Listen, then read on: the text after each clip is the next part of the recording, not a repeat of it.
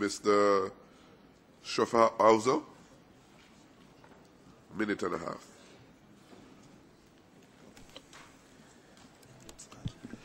Monsieur le ministre, Minister, I support you even if I am a member of the Honourable Madame Le Pen's party.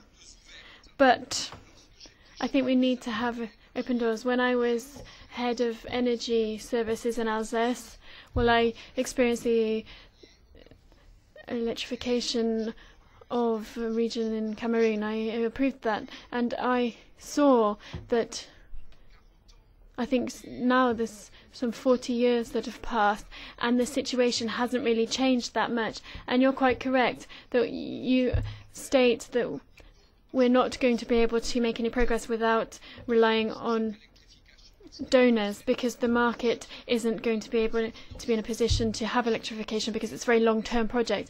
We need to look at this is connected with monetary creation, but that's something else. Now, what we need to do is we need to have a platform, and it's excellent.